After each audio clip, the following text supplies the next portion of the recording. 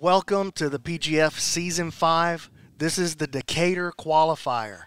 I'm here with Matt Scaff, who is, of course, the voice of the PGF during the regular season, and I'm excited to have him here. We don't ever get to do commentary together. We both have to do it for different shows at different times, so super happy to have you here, man. Yeah, Brandon, it's really nice to have you on the big show. You know, you've done other shows, ADCC, you've done some CJJs, but you've never done the PGF. And I know you kind of always hop on at the end of the broadcast, but you know, it's nice to welcome you to the big time. Yeah, Lindsay's got her dragon boat race today, so she couldn't be here. That's her like big thing. So she's off doing dragon boating, and so it's going to be me and Scaff holding it down for you guys. Here's what we've got. We've got a 185-pound men's bracket. There's 6 people in the bracket. I'm looking at Josh Gibbs. Y'all know him as full-time. He's coming down to be a part, trying to be a part of PGF Season 5. Sawyer Griffin, who is a purple belt here at 10th Planet Decatur and one of our most tenacious dudes. Talk about Sawyer a little bit. Sawyer is one of the toughest guys. Like he's not an MMA fighter, but he gives you MMA fighter vibes. He trains with the MMA guys for fun. Yes. You know what I'm saying? That's what kind of guy you're walking into right there. Exactly. He is as tough around as you're going to find. He never stops moving. Sawyer's going to do well today. I do worry a little bit about Sawyer's finishing abilities. I feel like he's got 1 or 2 good submissions, but he doesn't have the plethora of submissions. But strong back player, though. Very strong. That's where he's going to look to take most of these matches. And talking about the next guy, Maximus Jolly, who's one of the most dominant competitors. I mean, outside of Hunter Colvin and Elijah Carlton, I mean, he might be the most dominant we've ever had in the PGF. Yeah, like if we eliminate those 2 guys, I mean, what he did in Season 4 was, I mean, he was the best guy during the season. Has a really close match in the semifinals, loses to Dane Leak in overtime, and obviously Reese takes the season, but, I mean, he was almost flawless.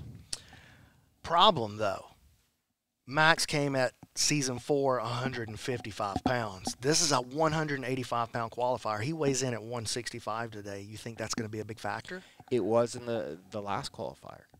We saw him go against Sawyer Griffin, and Sawyer kind of bullied him a little bit. And that's what Sawyer's going to have to do, I think, to a couple of these, like Carson Thigpen, Maximus Jolly. He's going to have to get in there, get in their face, use his pace to pass their guard and take their back. But it's worked for him once. We'll see if he can do that again, because I know Maximus Jolly, like, he wants that match. He doesn't care at all. He came here to face Sawyer Griffin. For sure. Well, to get there, he's got his first matchup. He's looking at Carson Thigpen. Carson comes to us out of the Henzo Gracie in Nashville, and Carson really showed out during the qualifier stretch for Season 4, which was, again, 155 pounds. He got injured right before the season started, so he had to pull out. We didn't get to see him in the regular season. He's put on the weight. He's here for the 185-pound qualifier. What do you think? Crazy leg locks. It looks strong. It looks really strong. He walked up, and I could tell he's definitely put on some weight. He's a guy that competes all the time. I mean, Henzo Gracie Nashville has really been spreading themselves. You know, the competition team has been going out, and you see them everywhere, any local comp. I mean, that's how you do it, right? And they're run by a genius, Sean Williams. Yes. Yes. And Carson, I saw a couple weeks ago, he went and won like in the Naga Expert Division, and he used the PGF, those qualifiers, to get better. Because what's really cool about the PGF qualifiers is you know you're going to get a bunch of matches. It's double elimination no matter what. Yeah, and so a guy like that is just using this to get the experience. He's a guy that's a dark horse today. He's definitely not one of my favorite. Like, he's the guy that I'm like, what are we going to expect from Carson Thigpen? I'm interested to see how he's added muscle. He's big. He was cutting a lot of weight to make that 55. And he did it multiple times at the qualifiers. But I think this is way closer to his natural weight class, and he looks like he's bumped up and gotten stronger as well. Yes. So very interested to see how that translates. Just a blue belt, though. That's shocking. Carson he's definitely a finisher. Really excited to watch him today. Also excited to see Christopher McConnell. Chris is training out of that Cage Fit Academy down there in Auburn. But he's a brown belt out of 10th Planet Mobile under Bobby Rivers. He's a very active and very successful MMA fighter right now. I believe he's 4-1. And I think that he's huge, first of all. Huge. So tall, long. Really could have some tools in his arsenal to give everybody some trouble. Played college football in Alabama. That's what you need to know about him as an athlete. And the more jiu-jitsu becomes mainstream, the more we're going to see higher and higher level athletes. Now, he played at South Alabama, so, you know, we're not talking about, you know, Alabama national championship. Still, but South Alabama, for you guys that are uninitiated with the Alabama football team, South Alabama is a good football team. Like, if you're playing for them, you're playing real football. You're playing real. This isn't your D3 program, you know, in the middle of Pennsylvania. Like, this is a good football team. And he's 4-1 as an MMA fighter. He's a brown belt, 10th Planet style, right, with Bobby Rivers down there. So we know he's going to have some funky offense and just his whole style. I mean, he says that he's the flippity-bippity-boppity-boo, you know, guy of jiu-jitsu, which I'm not sure what that means, but I'm assuming that means that he's like moves like water and like jello. And so we're probably going to see a lot of turtle guard and a lot of just, you know, he talks about power bottom, the rise of power bottom, Craig's new philosophy. So I'm really interested to see his style. And that's what I really like about the PGF is seeing, or just jiu-jitsu in general, is whenever we get these tournaments together is I don't want to see the same styles. Like we got Carson Thigpen and Maximus Jolly who have similar styles. But now we've got Chris, who's I'm sure going to have a completely different style. Speaking of different styles, we're also looking at David Cooper coming out of that Ironclad camp. He did compete in the first PGF qualifier down in Wetumpka. He lost to Sawyer Griffin twice. Sawyer able to take his back and choke him. I believe he took his back and choked him both times. So David, even though he comes out of a tough camp, he's got his hands full here today. Perhaps Sawyer's the favorite based on that. Perhaps we're looking at Chris McConnell. Maybe it's Maximus Jolly, the rock troll. Who knows? But over on the ladies bracket, we've only got 2 participants today. We'll go through them real quick, name them all for you. Chelsea Spurlin, she trains here at 10th Planet Decatur. And then we've got Darby Jones, and she's coming out of 10th Planet Atlanta, out of that camp, really out of that 10th Planet Gulf Shores camp. Yeah, I don't know much about Darby Jones. I feel like I've heard the name before. Obviously, Chelsea trains here. Chelsea is a mom. She's always carrying around her 3 kids. I always find it really cool when the ladies. But she's really, really improving. It looks like she's going to bring some good game today. 100%. All right, guys, it's time to get started with the bracket. We're going to open things off with Darby Jones versus Chelsea Spurlin. These matches are 6 minutes long. It goes to a judge's decision. Let me tell you who the judges are. Me and my partner, Keelan. We're going to advance the most exciting player if it comes down to it. No points. All subs are legal. The only thing that's against the rules, jumping guard, scissor leg takedowns, and slams of any sort. All subs are legal.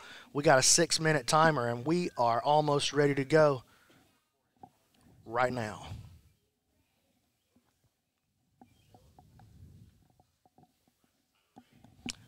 You see in here?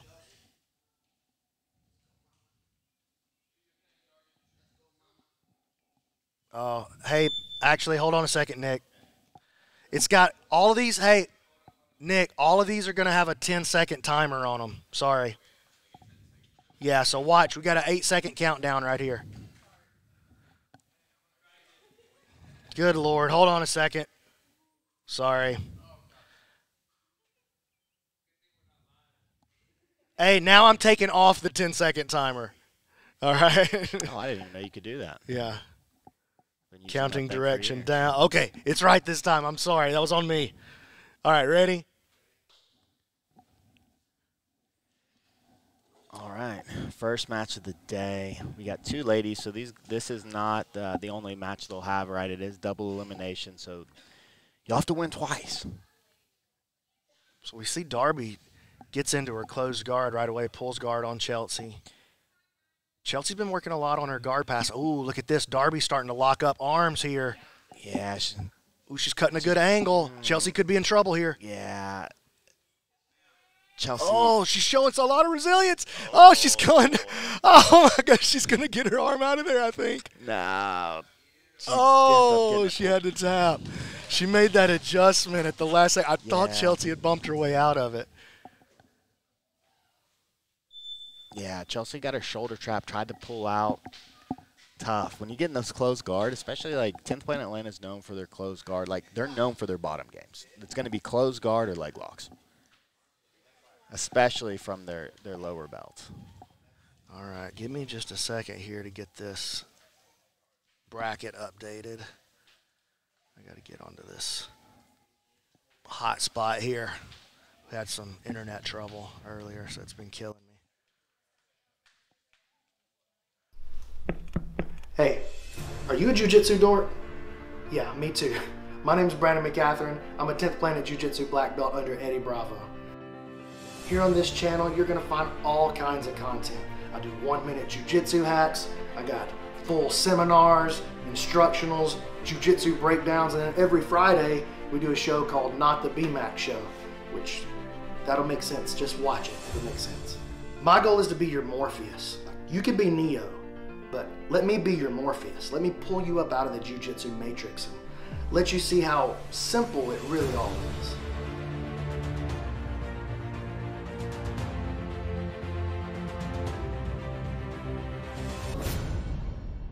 Be sure to subscribe, ring the bell, make sure you leave a comment. I read all the comments.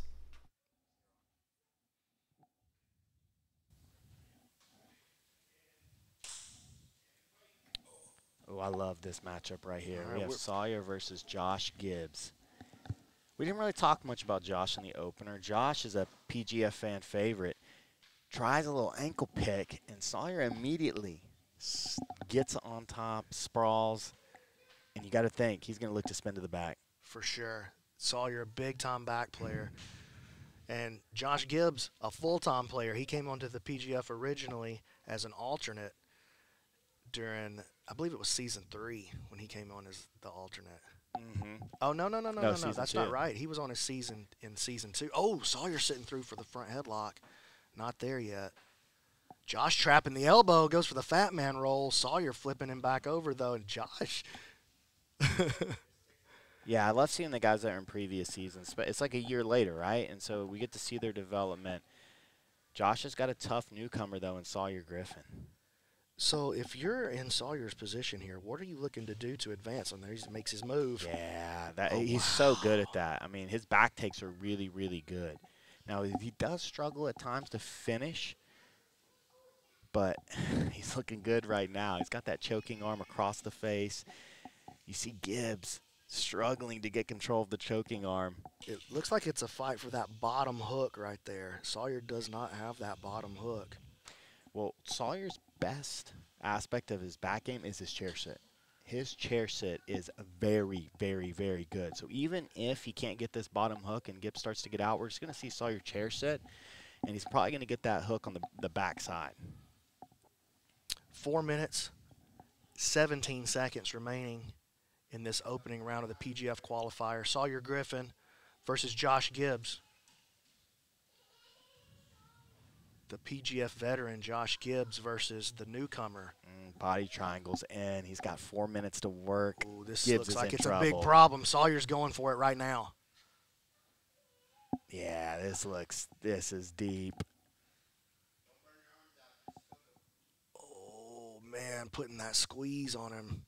You see him draw that left elbow back. Yeah. Now, this is where Sawyer, he needs a little patience here. Look, he's got it. You see, I think he squeezed a little too soon. Just slow. You got 3 minutes to work. You hear the guys on the sideline saying, hey, don't burn it up. And I think that was good advice. See, Josh has got his left hand in there, just the fingertips. So he is saving himself. We know Josh is tough. I mean, we've seen him very tough. Endure some crazy stuff. The first season he came in during PGF2, he came in at 225 pounds. Oh, my goodness. He forces Sawyer to bail on it. Well, and this is that heartbreaking. Now, how is Sawyer going to react? He thought he had the match won, right? We all did, right? He gets the fully locked in rear naked choke. Gibbs barely has his hand in. You can hear Sawyer breathing from here through the headset. And this is what's tough. A guy like Gibbs has been on defense the whole time, so he hasn't really been working. Sawyer's been the one using his, arms, trying to squeeze. And you can hear Ginger, Tyler Spurlin, one of our brown belts over there in the corner with Sawyer, trying to coach him through how to keep that back position. Very nice connection as Josh tried to roll through. Yeah, I mean, that was absolutely beautiful. Sawyer looks really fluid with the different leg positionings he's using too. Yeah, he started off with a single hook, found his body triangle, but you see he can use, and he can play on both sides. He's back to a single hook now. Now he's back to traditional hooks. It's really high-level stuff. Yeah, it's actually really, really good work against a strong brown belt in Gibbs. Yeah, this is much deeper. Sawyer Griffin looking for the finish here against the PGF veteran, Josh Yeah. Gibbs, and he's got it. Sawyer Griffin really showing out right there, scoring the rear naked choke in dominant fashion. I mean, that's some of the best back play we've seen in PGF history. That was seriously. phenomenal. It was very, very high-level work from Sawyer Griffin right there. All right, we're going to move on to our next matchup here. Remember, the PGF brought to you, powered by Subversive. Subversive coming up July the 22nd in San Diego, California. Some great matchups. Gabriel Checo versus Sloan Clymer for the heavyweight title. Make sure you tune in on pay-per-view or there live, subversivebjj.com for more information. In the meantime, we're going to kick off Maximus Jolly versus Carson Thigpen, a matchup that I've been super excited to see. Yeah, you have to think there's going to be a leg lock. This match is going to come down to leg positioning. You can see Maximus, smallest guy here. Looks like he's about Weighed in at 165. Okay, that's what I was going to guess. 160, 165.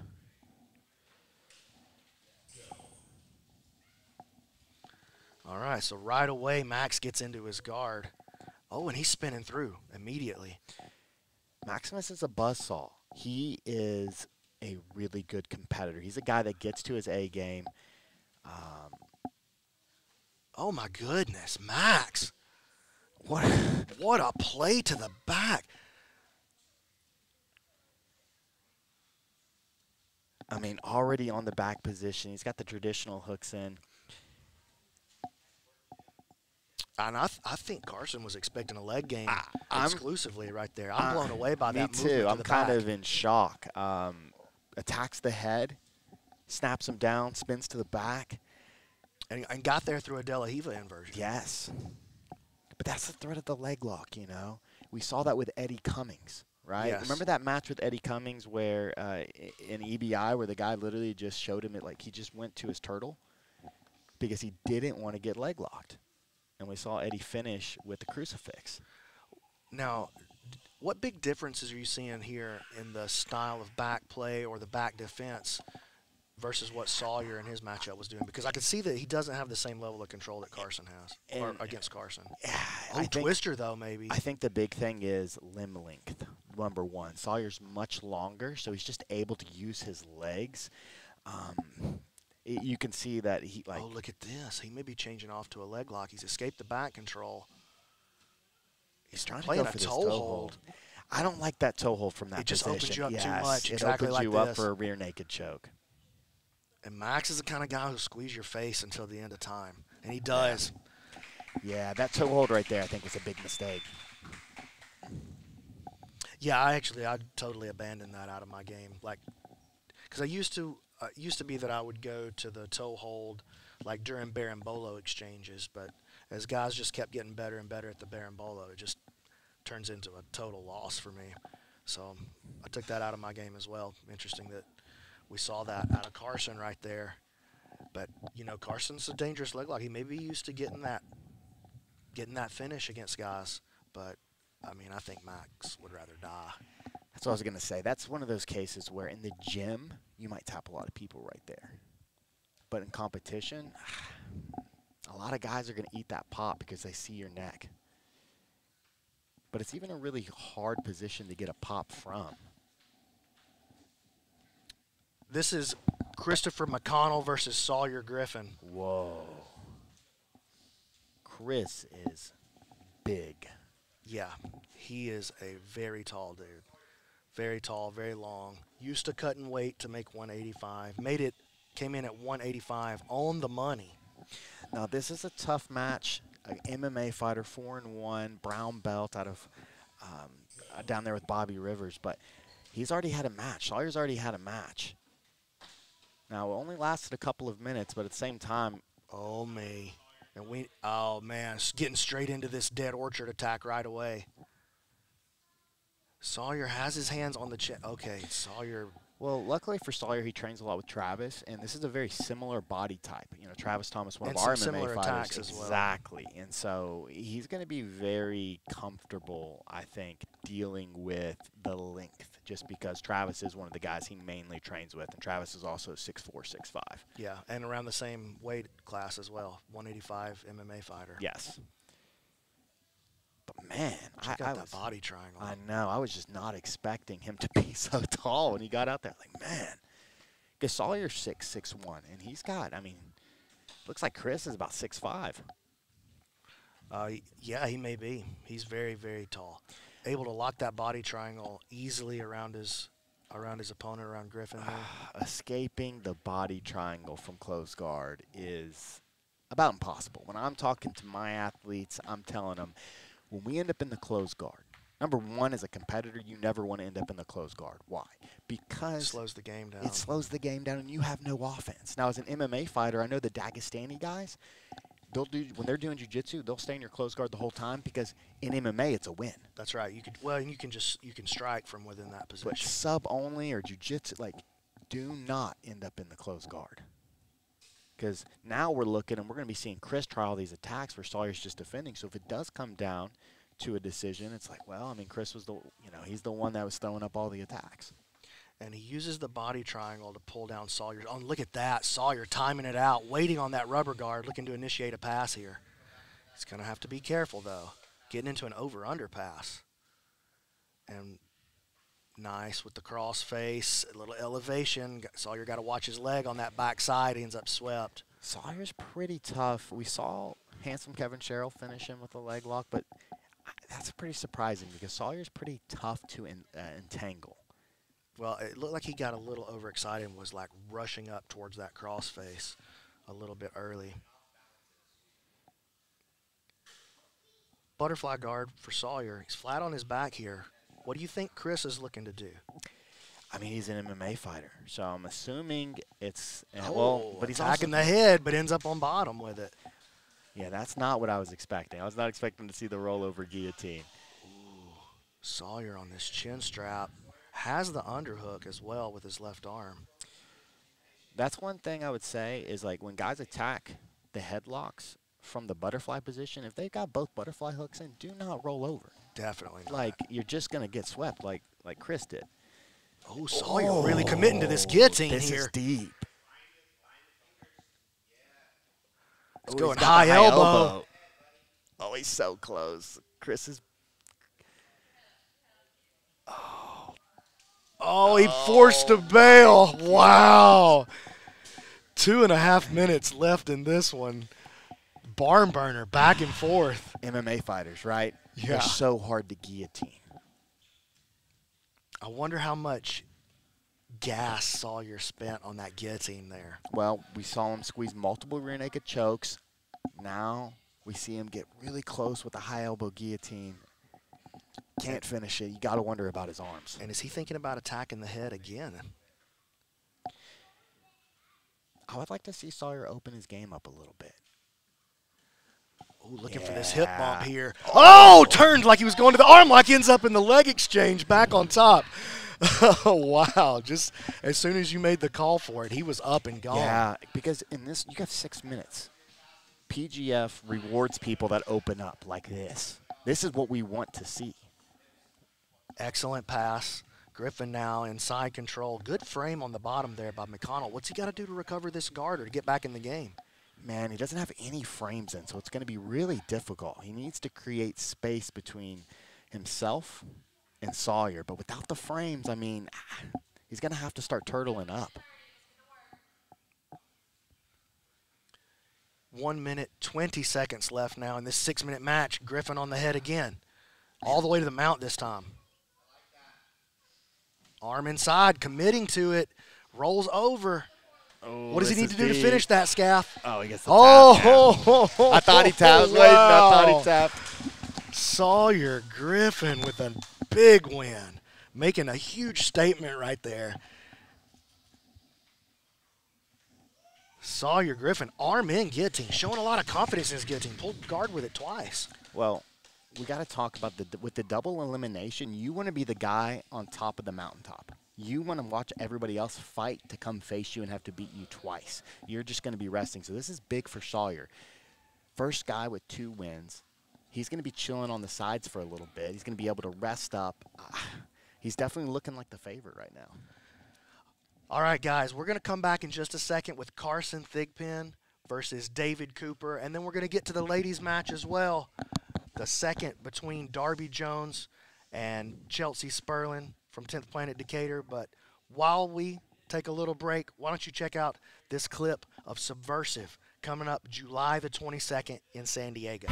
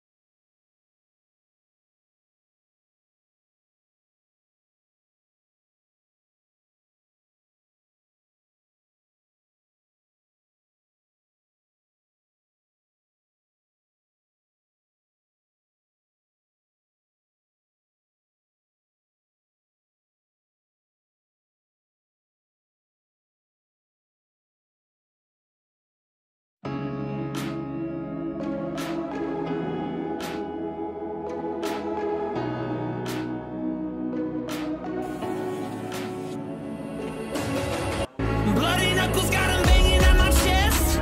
Tunnel vision, people say that I'm obsessed. I'm a warrior, I am not like the rest. And I won't back down. It isn't in my blood to surrender. I won't break, I'll remember who I am in the face of my fear. It isn't in my blood, I'm relentless. I don't quit, won't forget this. And my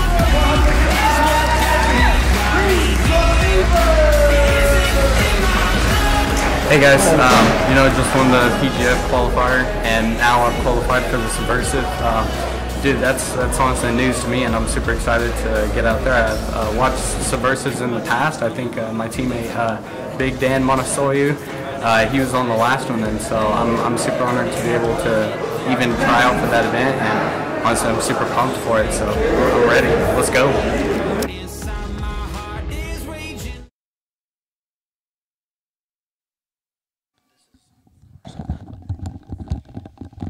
All right, guys, welcome back. 10th Planet Jiu-Jitsu Decatur. We're here for the PGF Season 5 Decatur Qualifier. I'm Brandon Mccaghren. This is my man, Matt Scaff, of course, the host of the Grappling Discourse podcast. You guys already know that. We're about to get back in action here. Carson Thigpen versus David Cooper.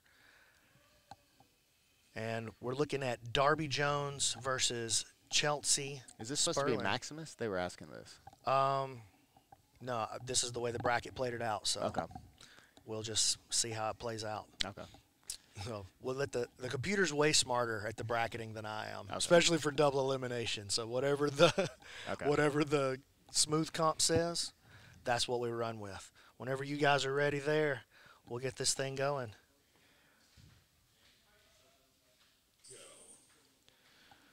All right, what are you expecting to see in this matchup? We know Cooper has a pretty good wrestling game. Yeah, he's really, really tough. He's like the old man tough guy, right? Yeah, 44 years old. When I saw how old his kids were, I was like, okay, he's definitely the oldest guy in the bracket today. And Thigpen working on a front headlock game versus this quarter guard, pushing him down into the half.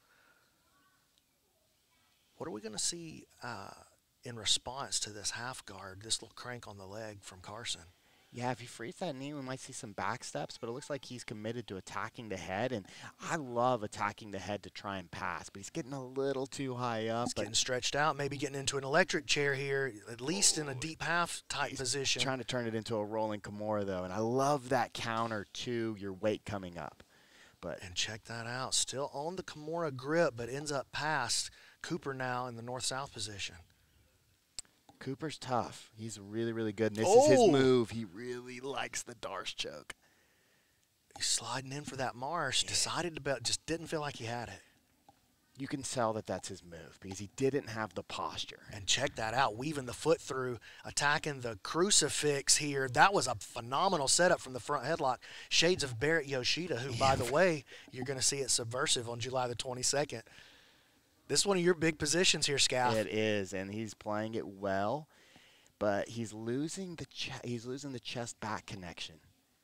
And the big issue was the vertical knees. I tell guys all the time, but he's right into a guillotine. This is very Gary Tonin-esque.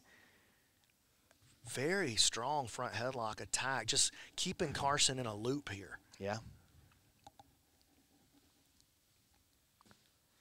Ooh. Carson able to recover that single butterfly hook, and that's going to be a setup for a lot of these plays. Already thinking about this backside entry. Here it is. Oh, and he gets the immediate tap. And a wise choice. Carson has major braking power right there. Carson Thigpen gets the win. Man, he was under the heat there for just a little bit, though. Yeah, as a competitor, you have to be able to defend right into your offense. The best guys, that's what they do. You give them any light, and they're going to be on you. Really nice entry. And we're going to move on to, now we only have two in this ladies bracket.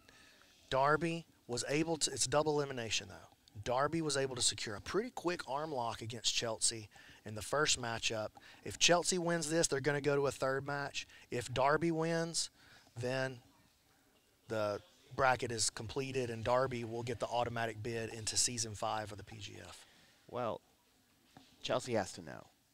Do not end up in the guard. Do not. Right? Yeah, she got pulled right. Darby came out and just sat straight to her guard last time. Got right into her game and able to attack the arm very quickly. And if she ends up there, posture, right? She tried to pull out with her shoulders concaved, and that is the recipe for getting armbarred. Absolutely, especially against these 10th Planet players. So good with that Dead Orchard. And Eddie's on this kick right now where Dead Orchard is the most high percentage, best arm lock attack from guard in the history of attacks, and he may not be wrong about that. We see it happen so much now in competition. Now Chelsea pulling in. It's a straight ankle lock from Darby, though, and a tap. Man. Under a minute both times. Darby's a killer. Darby's good. I'm telling you, Chelsea is a pretty good player. She's really improving a lot. And Darby absolutely running through her, picking up 2 wins. And Darby taking it out on the ref there. She's not quite done. She will advance into PGF Season 5. She will be one of the ladies in that 125-pound roster. So big congrats to her. We'll try to get her over here and talk to her a little bit before we get off the broadcast. But in the meantime, we're looking at Josh Gibbs versus David Cooper coming up next. Have you ever had a feeling that you just couldn't explain? Something that you felt had to be experienced in order to be understood? When the overwhelming noise of society drowns your thoughts, and the constant stress of being connected puts you in despair, and your responsibilities seem like they're never going to end. There is a way of escaping, a way to tune out the world, a way to clear your mind from all those thoughts of uncertainty. A place where the uncontrollables cease to exist, or at least don't matter anymore. There's a way to force you to disconnect from the machine and to live totally in the present, where the act of balance becomes more important than ever before, where every movement requires your senses' full attention, and where your thoughts are occupied by the moment. A place where a split second can mean the difference between success and failure. Some people say this is madness, but this is freedom.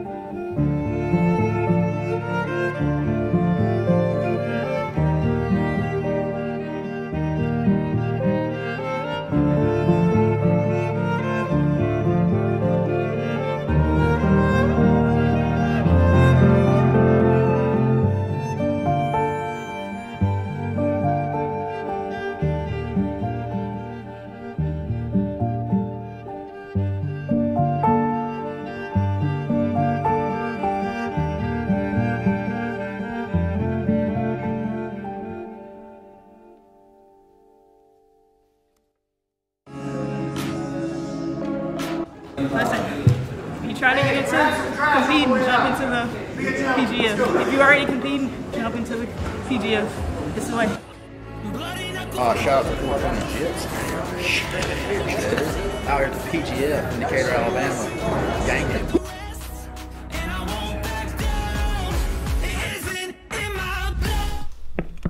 Hey, are you a jiu-jitsu dork? Yeah, me too. My name's Brandon Mccaghren. I'm a 10th Planet Jiu-Jitsu black belt under Eddie Bravo. Here on this channel, you're gonna find all kinds of content. I do 1-minute jiu-jitsu hacks. I got full seminars, instructionals, jiu-jitsu breakdowns, and then every Friday, we do a show called Not the BMAC Show, which, that'll make sense. Just watch it, it'll make sense. My goal is to be your Morpheus. You could be Neo, but let me be your Morpheus. Let me pull you up out of the jiu-jitsu matrix and let you see how simple it really all is.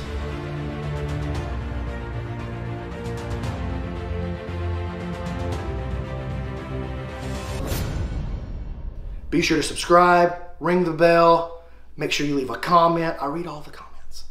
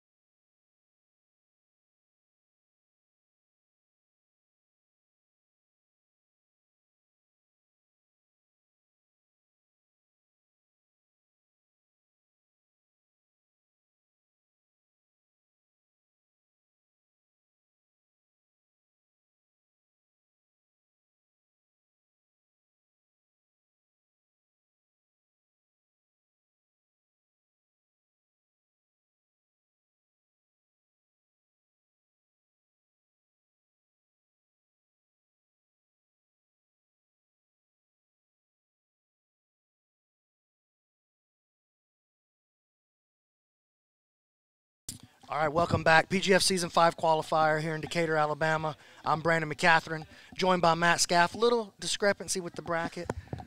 I hit the wrong button. I tried to advance the wrong guy. We got it all squared up, though. No harm, no foul. Somehow, we almost screwed that one up. And by we, I mean me. All right, so the match you've actually got coming up here is going to be Josh Gibbs versus David Cooper. So let's get going on that match. We just concluded our ladies bracket. Darby taking the double win against Chelsea, tapped her out twice. And here we go, Josh Gibbs versus David Cooper. 6 minutes. Every match is ended by sub so far today. Man, David Cooper was looking amazing until that incredible leg lock entry. But he's on top again, and this is where he does his best work. I don't think I've ever really seen David Cooper play guard. We did see him at the Decatur Qualifier last year. He went against Chuck, right? I believe so. I believe it was Chuck Mitchell, the brown belt out of 10th Planet Huntsville. And he's flattening out, attacking the head, uses it to try to pass. Oh, I think we might have Diesel Squeezle. Oh, you're right. Yeah, Josh using it to turn him. He's got him locked in there. David gonna be too tough for that. That's just not. That's not a move. But we do know for sure that Josh Gibbs has a good darce. We've seen him finish people with it in PGF competition. Oh, really nice use of the posture. Oh, and look at that counter by Cooper. Man, that's a spry 44-year-old. And look at this, full-time Gibbs, just calmly pulling him right back down. Same position. He's going to try it again. Cooper utilizing the weave through the legs. What is he looking to do with that? The weave, you're just trying to put weight on that top knee shield. And I think we're going to see him look to attack the head again. He's going to try and, like, cradle. Usually now that's, like, what guys are trying to do. I say that, though. Gibbs trying to find himself in a rubber guard position. He's got to be careful of that bottom knee, though. If Cooper can step over, he's in a great passing position. Yeah, he felt that, decided to bail back towards his Z guard.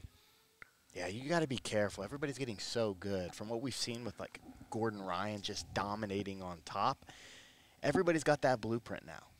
And if you get that bottom knee beat, you got 4 minutes of suffering left. That's the game, the inside position. It is. It is. And look at this, same play again. Diesel Squeezle from the bottom. Yeah, Sam Barboza, we've seen, I know he's gotten 1 or 2 finishes in the PGF from that Diesel Squeezle. Hunter Colvin, also very good with that. And look at that, just both guys spinning around the Kimura. Cooper ends up in the north-south position, 3.5 minutes to go.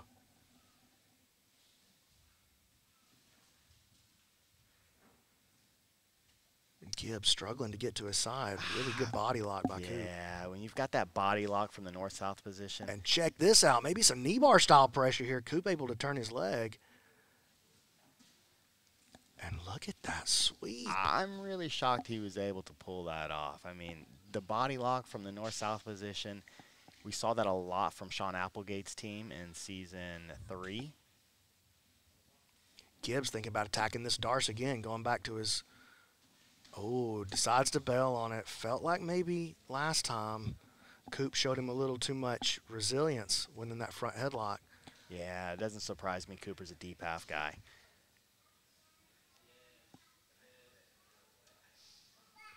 Look at that. Ankle to ankle, heel to butt, Oh, making this switch. Look at that pressure on the knee. The beautiful. Yeah, you have to kind of go over with very that. nice counter, though, by Gibbs. Able to flip his hips, get him back over the other way, and he's on the cradle now. Thinking about attacking the leg. Yeah, I think that's a good call. You saw how quick David tapped to Carson. And so as a competitor, you know, on the sideline, it's okay. If I can get it on a leg, maybe I can get him to get it. Now Cooper attacking the leg.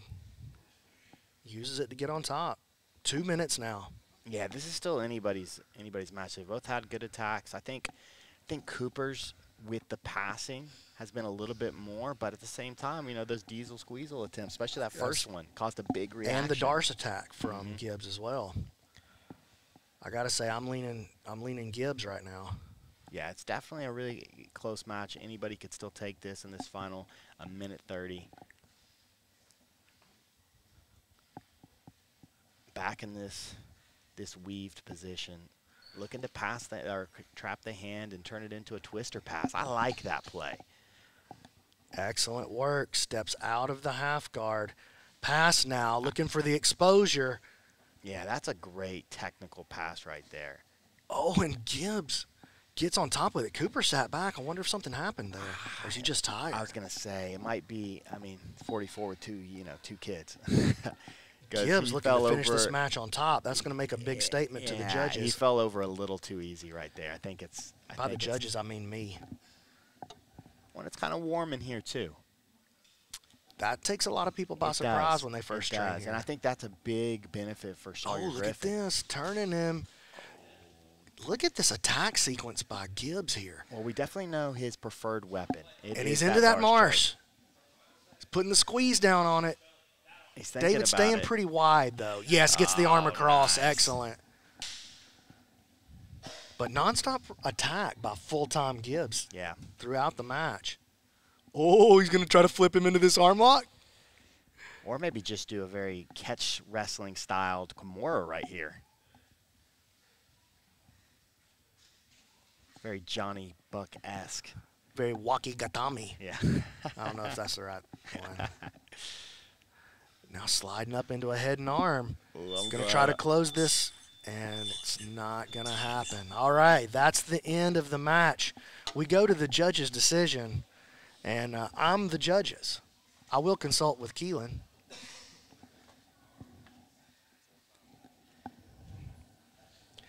We're going to advance Josh Gibbs. So Josh Gibbs wins the decision. Man, really back and forth, though. Yes. Definitely not, you know, an obvious play, but I think with two Darce attempts, both The pretty diesel decent. squeezle. Two diesel squeezels, particularly that first one made him turn. Cooper was able to get some good position, but Gibbs able to get some good position too. Yeah. So back and forth. The submission trumps the position in PGF. A good submission. Yes. A good submission. We don't like that spammy stuff. All right, we're looking at Carson Thigpen versus Chris McConnell now, up for our next matchup. And I would not count on this one going the full 6 minutes. These guys look like they both like to get down. Yeah, Carson definitely looking beefier without those weight cuts.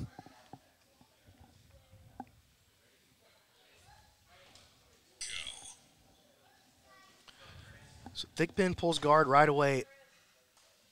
Already attacking the outside heel, and he got the tap. 9 seconds. The fastest submission that I can ever remember in PGF qualifier or otherwise. Carson Thigpen with the big win by submission. 9 seconds to the outside heel hook. That was so Eddie Cummings-esque. And that's kind of the thing with the MMA fighters. Most of the time, they're not really training those positions as much. And they're ready to tap to a leg lock, too. And especially, he's got a fight coming up. His coach probably said, do not No matter get what hurt. happens. Tap. Yeah. And no matter what happens, tap early on the leg locks. Good call. Man, 9 seconds. Yeah. 9 seconds. That's incredible. The Mantis Travis Thomas making an appearance here. Open mat at Decatur at 1 o'clock, so people are going to start piling in here soon. Next matchup is going to be Sawyer Griffin versus the Rock Troll Maximus Jolly. And this, as you alluded to earlier, this is actually a rematch between these two guys. They didn't meet at the PGF Qualifier, though. It was at a bracket in Wetumpka that Stephen Aiken was putting on. Stephen Aiken and Isaac Stackhouse you're were right, putting you're on. correct. But Sawyer came into that matchup and able to take him out. Just outlasted the Rock Troll. Yeah, and see, he immediately sets. The Rock Troll said, This is going to be high paced, man. yeah. And the Rock Troll told me, he said, the big mistake I made was trying to wrestle with Sawyer, because Sawyer won a wrestling exchange, and that's how he got onto the back. So I knew the Rock Troll was going to sit. He's going to try and get into the legs of Sawyer, which is very, very difficult. And you can see Sawyer's probably got 20 pounds on him. Sawyer much came in bigger. right at 186, so within the limit, but a little bit over the 85. Maximus came in at 165 pounds, and look how Max is using that left side knee shield on the collarbone of Sawyer Griffin. Yeah.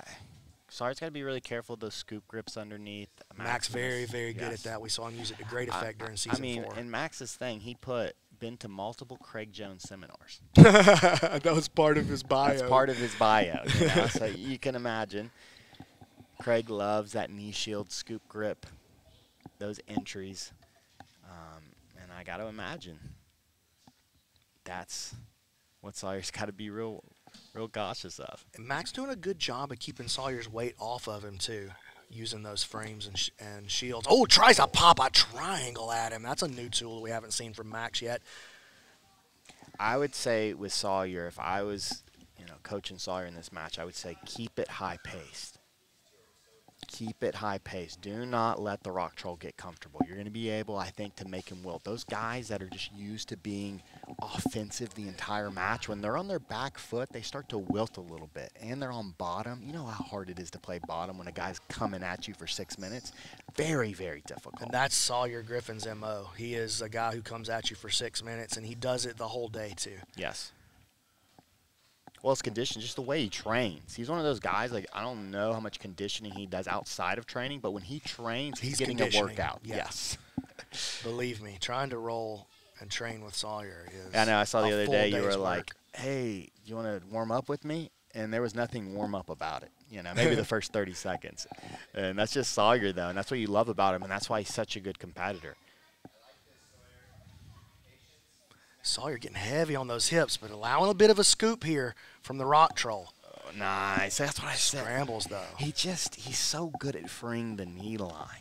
And he does it kind of awkwardly, too. He just kind of retracts his knee, and his legs kind of slip out of there.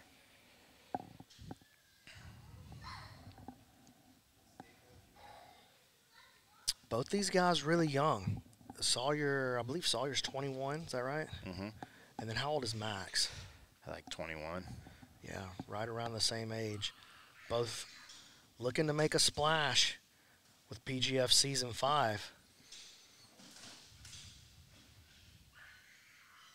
Yeah. 2 minutes, 50 seconds to go. Yeah, Max with the only 2 attacks. You see Sawyer try to do a rollover guillotine. But again, when both butterfly hooks are involved, pretty much you're just going to get rolled over. And Max has made attacks, but each of his attacks has kind of left him in a slightly worse position during the pass. So I feel like Sawyer is kind of creeping ahead of him during those exchanges. Yeah. And I would say this if I was Sawyer. I would attack and pass this side. It looks like Max doesn't have as many weapons on this side of his guard.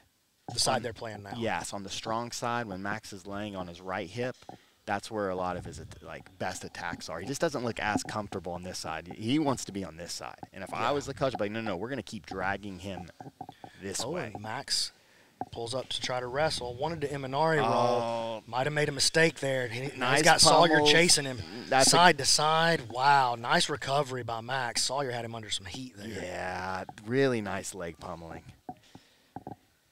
Minute 40 to go. Tightly contested. Yeah.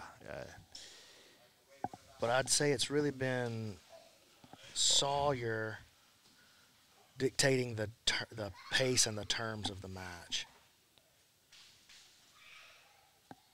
It's still anybody's, It's just going to be one moment. One moment is going to take this match. And here's a scoop grip. This could be that moment. Entry if he can make a strong attack right here. This could be that moment. Ooh, he's got him laced up, trying to isolate a leg. 1 minute exactly to go. All the way into position now. Sawyer's got to be careful here. Yeah, Max is a breaker, double man. trouble. Max is a leg breaker. Well, he's definitely put himself in front of the match at this point. Yes, that's what I said. It was just one moment, and almost right as I say it, gets that scoop grip. I knew it's the scoop grip. He loves that scoop grip. 30 seconds. Sawyer trying to weave his way out of there, but man, Max is gripping and positioning, looking very, very strong. Sawyer good at escaping this position, so we've seen Max here many times in the PGF. We know that he's a breaker. Oh, here comes the exposure. And there's the tap with 10 seconds left. Wow. Max Jolly wins by submission and advances. And I'm going to go back. I want to have a look at the bracket here before we move on. We know we got Josh Gibbs versus Carson Thigpen coming up next. But let's go take a look at the bracket. Max is sitting in the final right now. No losses. So even if somebody were to beat him in that final, they're going to have to beat him again because you have to lose twice at the qualifiers to get put out. Over on this side, down in the losers bracket, or we'll call it the consolation bracket, Josh Gibbs and Carson Thigpen. We're about to see them match up. The winner of this one will meet Sawyer Griffin to determine who advances to see Max in the final. So let's get back to the action. We got Thigpen coming up against full-time Josh Gibbs, and I'm ready when you are.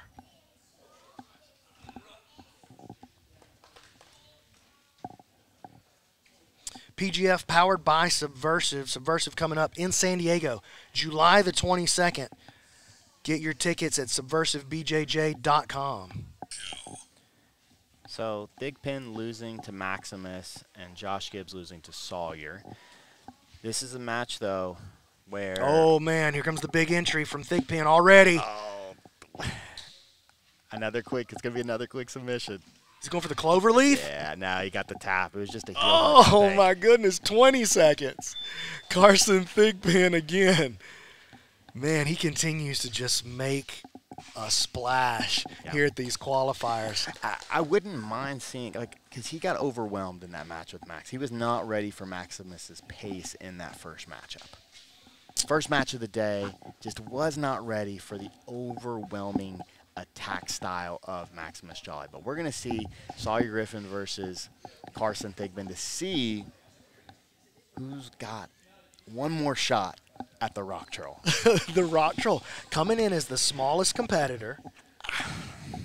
I mean, at this point, he's really becoming a PGF legend. Think about it. His No, Chattanooga seriously. qualifier literally just wiped out everybody. I remember everybody was just like, did you see that Rock Troll Who is guy? that kid? Who is that? Then he jumps on, and we'd find out he's a fantastically hilarious interview. Yes. If you haven't got to see any of the Rock Troll on any of the PGF Season 4 qualifiers or any of the stuff that came out during PGF Season 4, he's just one of the most adorable people of all time. And he's a straight assassin. Yeah. Well, we're going to get back to it here in just a second. PGF Season 5 Decatur Qualifier, powered by Subversive. We're coming back in just a few minutes with Carson Thigpen versus Sawyer Griffin to determine who faces Max Jolly in the finals in the men's 185-pound bracket. We'll see you in just a second.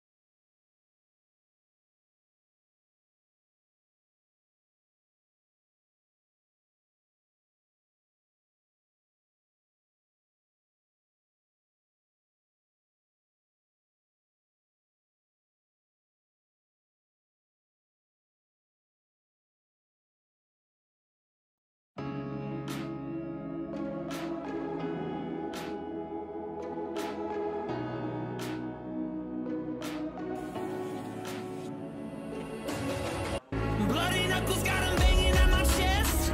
Tunnel vision, people say that I'm obsessed. I'm a warrior, I am not like the rest. And I won't back down. It isn't in my blood to surrender. I won't break, I'll remember who I am in the face of my fear. It isn't in my blood, I'm relentless. I don't quit, won't forget this. And my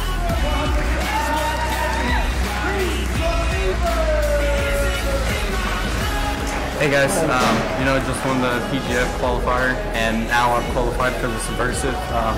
Dude, that's honestly news to me, and I'm super excited to get out there. I've watched Subversives in the past. I think my teammate, Big Dan Monasoyu, he was on the last one, and so I'm super honored to be able to even try out for that event, and honestly, I'm super pumped for it, so I'm ready. Let's go.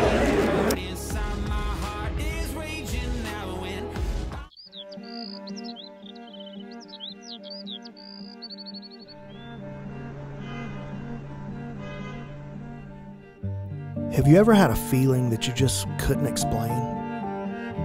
Something that you felt had to be experienced in order to be understood. When the overwhelming noise of society drowns your thoughts, and the constant stress of being connected puts you in despair, and your responsibilities seem like they're never going to end. There is a way of escaping, a way to tune out the world, a way to clear your mind from all those thoughts of uncertainty. A place where the uncontrollables cease to exist, or at least don't matter anymore. There's a way to force you to disconnect from the machine and to live totally in the present, where the act of balance becomes more important than ever before, where every movement requires your senses' full attention, and where your thoughts are occupied by the moment. A place where a split second can mean the difference between success and failure. Some people say this is madness, but this is freedom.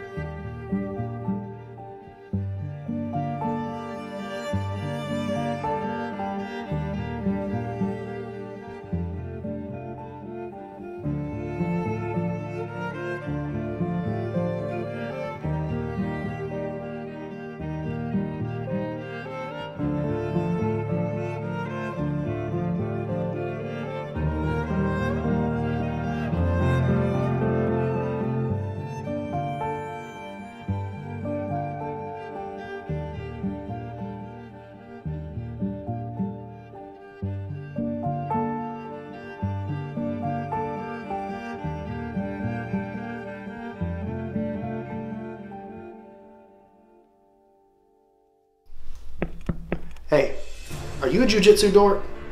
Yeah, me too. My name's Brandon Mccaghren. I'm a 10th Planet Jiu-Jitsu black belt under Eddie Bravo. Here on this channel, you're gonna find all kinds of content. I do 1-minute jiu-jitsu hacks. I got full seminars, instructionals, jiu-jitsu breakdowns, and then every Friday, we do a show called Not the BMAC Show, which that'll make sense. Just watch it, it'll make sense. My goal is to be your Morpheus. You could be Neo, but let me be your Morpheus. Let me pull you up out of the jiu-jitsu matrix and let you see how simple it really all is.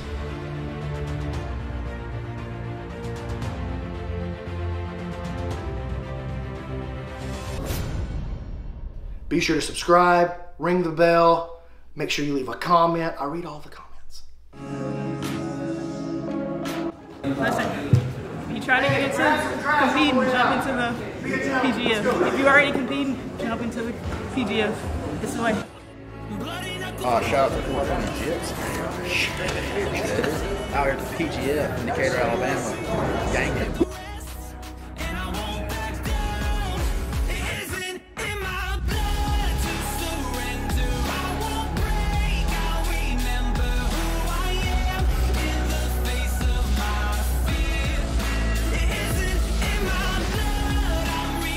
Day one, massive success. We got a tie between Ironclad and such, so the team points are super tight.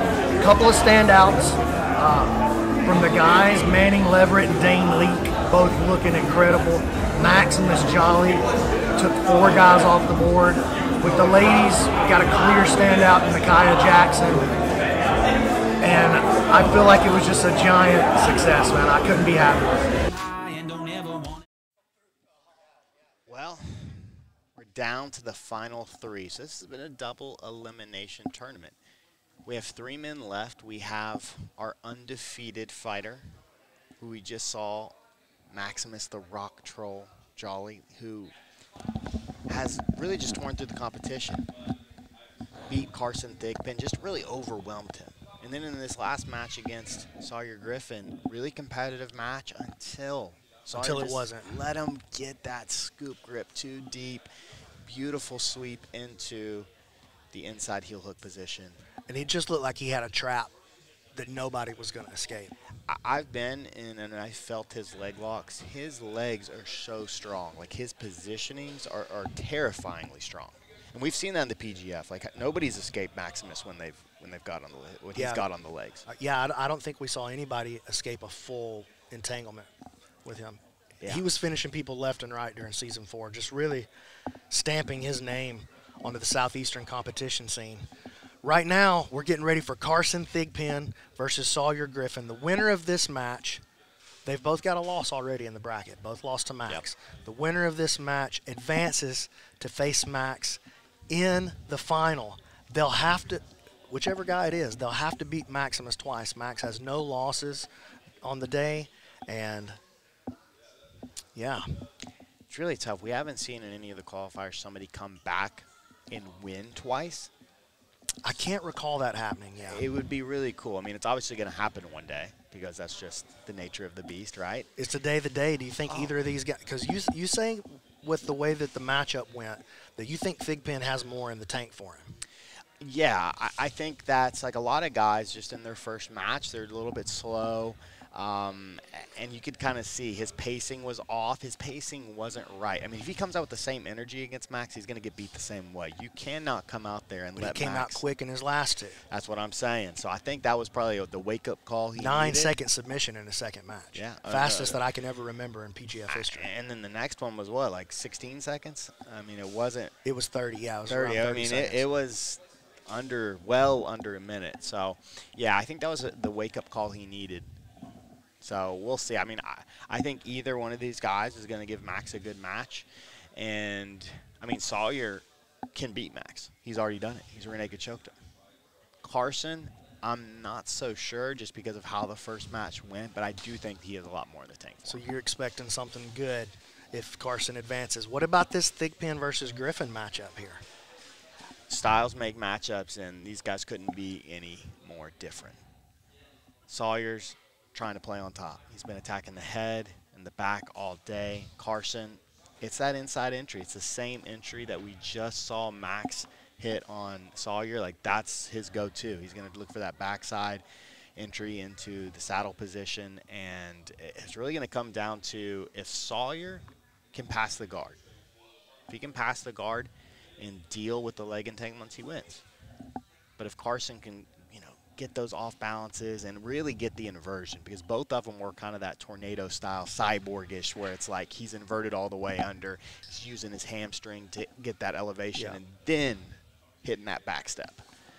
So if he can stop the inversions, I think he will. I think we're going to see Sawyer versus Maximus in the finals. Keys to victory for Griffin, besides stopping that, what are his offensive keys to victory? He's got to create a scramble. He's best in the scrambles.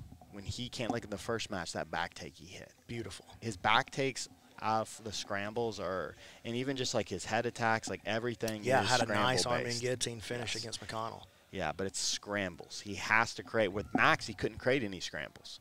He was trying to work side to side, but he just couldn't get past the legs. It was that shielding game of Max the Rock Troll. Yes. Really kept Sawyer from being able to distribute his weight in a meaningful way. All right. I think we're ready to get started here. Sawyer Griffin on the mat already, awaiting Carson Thigpen now as he approaches. It's a 6-minute matchup. All subs are legal. If it goes to a ref's decision, we advance the more exciting fighter. PGF Season 4 superstar Nick Soff is the referee today. And Thigpen pulls guard right away. Yeah, see, I don't. Oh, wow. I don't like Thigpen's initial energies. Like, it's just a little too relaxed. It's just too relaxed, especially against a guy like Sawyer and the Rock Troll. Like, Rock Troll and Sawyer have the same energy. Sawyer trying to get busy on this head attack right away. Because, you 6 minutes, and it's, how hard it is to work out of a person's offensive flow. It's just, it's really especially difficult. A guy who keeps a pace the way that Sawyer Griffin does. Yeah. Sawyer keeping some weight on the head, staying on this attack. but he's just scoring blows. Like, every second he stays in these attacking positions, it's going to be harder and harder for Thigpen to dig himself out. So if it does come down, because you know how it is when you get close to the final, all these matches. The attack on the back, and again, another phenomenal back take. Sawyer Griffin right into the body triangle. He's getting offensive. Sawyer's back takes are incredible. Beautiful job clearing the hand. He's trying to get this lock. His own wrist in the way just a little bit. Didn't feel like he could move his head to make the punch all the way through. The bigger question for Thigpen is he even going to be able to escape with the control we've seen from Sawyer? Sawyer going belly down, giving a little D-Sev style pressure and back into the underhook on the bottom side, creating a good angle here. 4.5 minutes to work too, and body triangle is out. Switches sides with it though. It's his leg dexterity. This is way he can use Ooh, his and there legs. comes the big squeeze now, possibly from Griffin. Elbow's a little high. Yeah, the elbow is a little high. Yeah, you hear Travis on the side saying, get that left elbow down. Let's get those elbows down, squeezing together, use your chest. It's a nice compression I think here. He's got this. He's going to get it. Tap. Carson Thigpen goes down via rear naked choke. Sawyer Griffin with another big win. I mean, regardless of how the finals go, Sawyer's had a phenomenal day. Beat 2 brown belts and then a really tough Carson Thigpen. All submissions too. He looks PGF ready. Absolutely. He looks PGF ready. And Thigpen hot and cold today. 2 great matches, 2 matches he's going to be really upset about when he goes and looks. I would just tell him it's the pacing. It's the same thing. He just looked asleep, and I mean that pass was just too easy. I mean, you allow a guy that deep, you cannot allow. The higher you get, you cannot allow a good guy to pass your guard. For sure. If a good guy passes your guard, you let Gordon Ryan pass your guard. I mean, you just lose. You let any of these guys pass your guard, and so that's what I would say. It's like we got to have a little bit more. Oomph. It needs a little oomph. Yes. Just a little oomph. The gripping. There's just no gripping in the beginning. It's like if you're losing all the grips in the beginning, it's going to be really tough to crawl your way back into the game. Especially against a guy who keeps a pace the way that Sawyer does. You know, I can't imagine having to fight like Sawyer being on my back and I look at the clock and there's still 4 minutes left on the clock. Oh, man. That's a terrible experience. Anytime I watch these things, I always go, thank God I don't compete anymore. Me too, dude. Sometimes I'll be sitting around or I'll have a great day at training. I'll be like, ooh, you boys still got it. I literally never think that. And then when I watch it, I also go, always. Never. I'm so glad I don't have Maximus Jelly trying to break my leg or Sawyer trying to pass my guard and choke me out. But I'm glad they're doing it. Put the gladiators out there for us. Guys, we're going to take a quick break. We're coming back with the final. Maximus, the Rock Troll Jolly, versus Sawyer Griffin. Sawyer's going to have to win twice. Max only has to win once.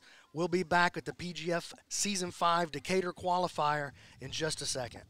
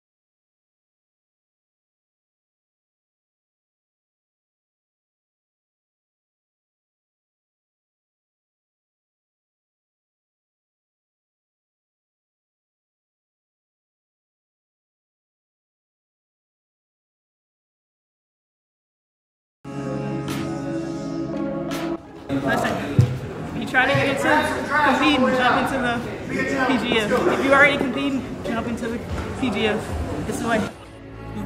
Shout out to California Gibbs. Out here at the PGF in Decatur, Alabama. Gang.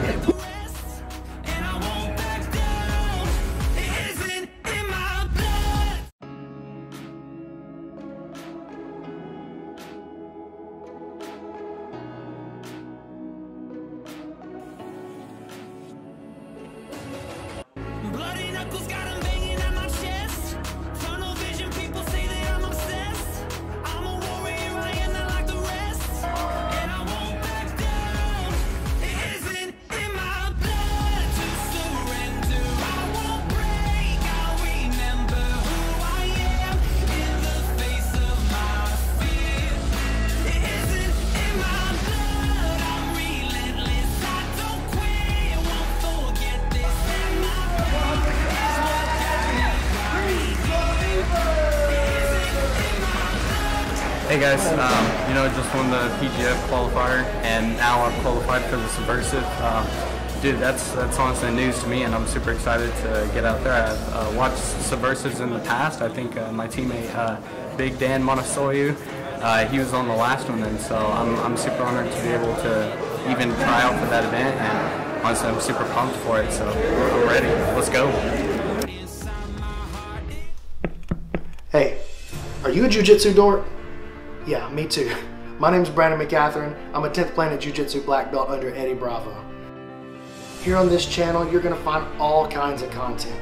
I do 1-minute jiu-jitsu hacks, I got full seminars, instructionals, jiu-jitsu breakdowns, and then every Friday, we do a show called Not the BMAC Show, which, that'll make sense. Just watch it, it'll make sense. My goal is to be your Morpheus. You could be Neo, but let me be your Morpheus. Let me pull you up out of the jiu-jitsu matrix and let you see how simple it really all is.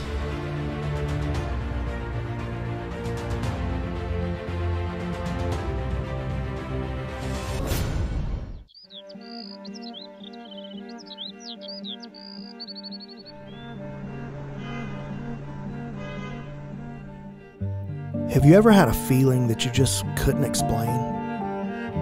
Something that you felt had to be experienced in order to be understood.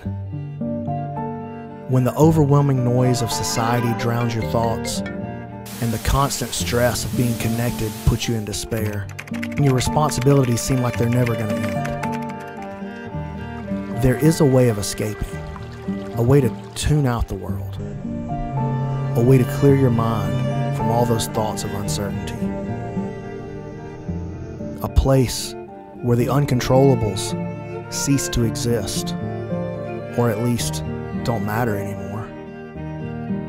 There's a way to force you to disconnect from the machine and to live totally in the present, where the act of balance becomes more important than ever before, where every movement requires your senses' full attention, and where your thoughts are occupied by the moment. A place where a split second can mean the difference between success and failure. Some people say this is madness, but this is freedom.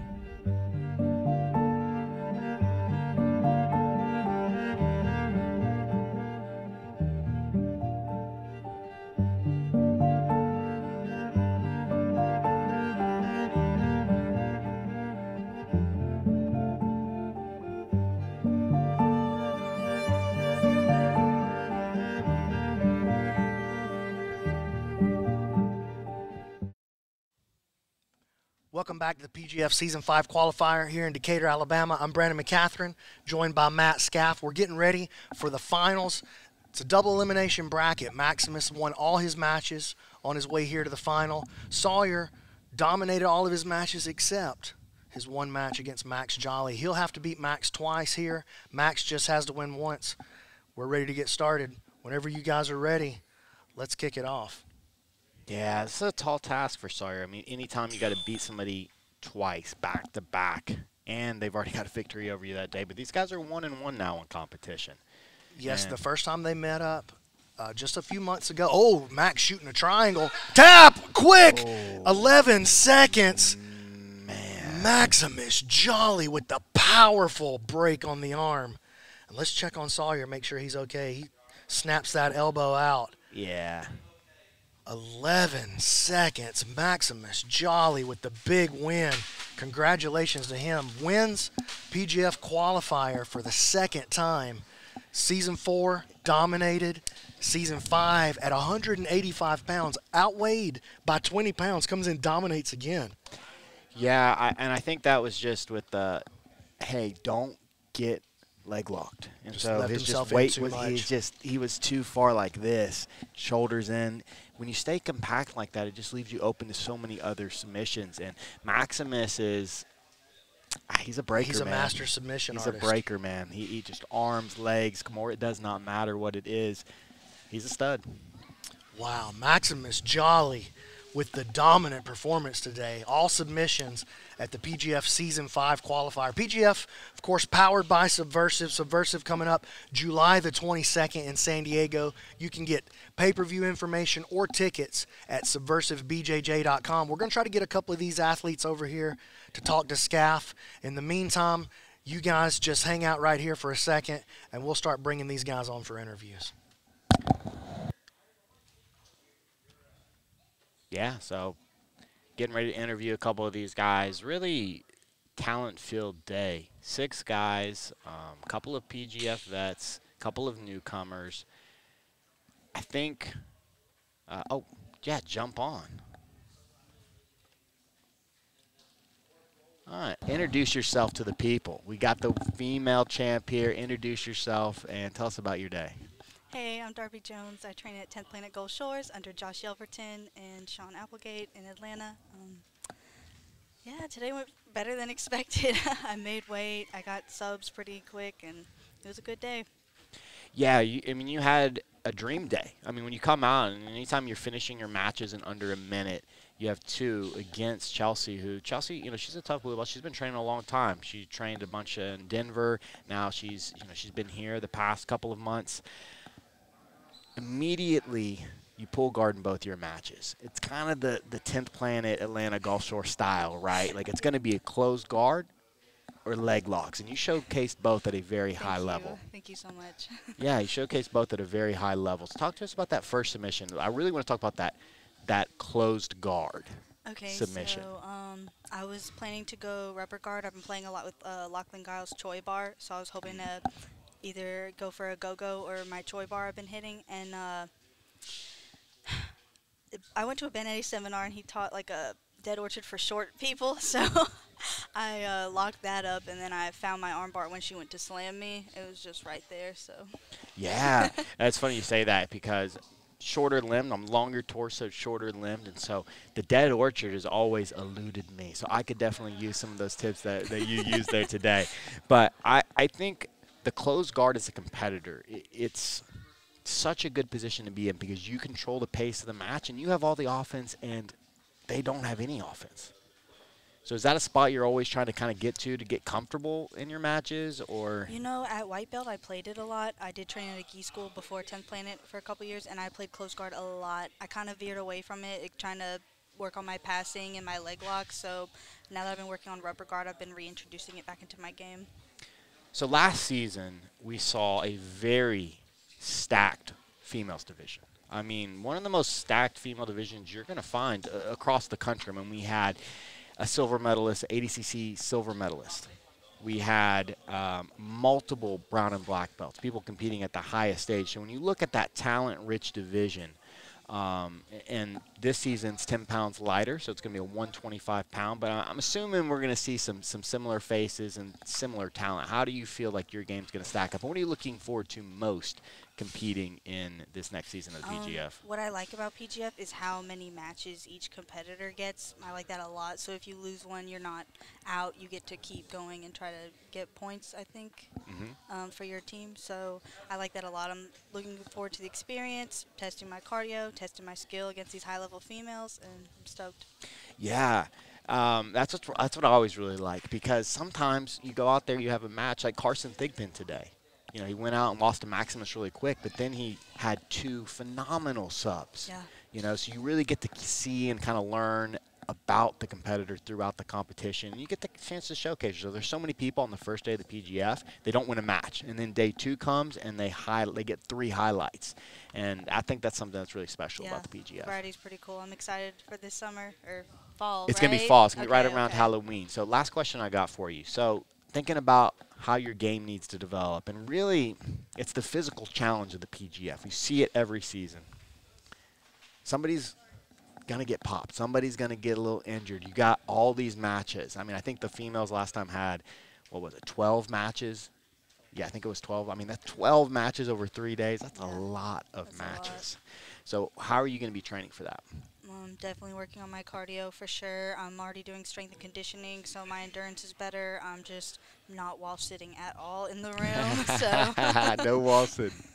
Amen. Well, Darby, it was a pleasure to watch you compete today. I love these qualifiers because it gets the people a chance to kind of see who's on the up and coming. And because honestly, whenever we have these qualifiers, like, people are starting to kind of see the PGF is a grueling tournament. And so anybody that even just shows up to this, we know you're about it, and you're about it today. So congratulations. We will see you in around Halloween. Awesome. Thank you so much.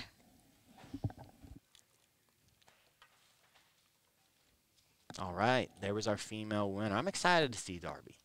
She showcased, 2 different submissions, looked really, really good. But I'm joined by a fan favorite here, full-time Josh Gibbs. Josh, not your day today, right? You showcased some really good attacks. You had some really cool, like diesel squeezle attempts from the bottom position, very Hunter Colvin-esque. But talk about how you've been and really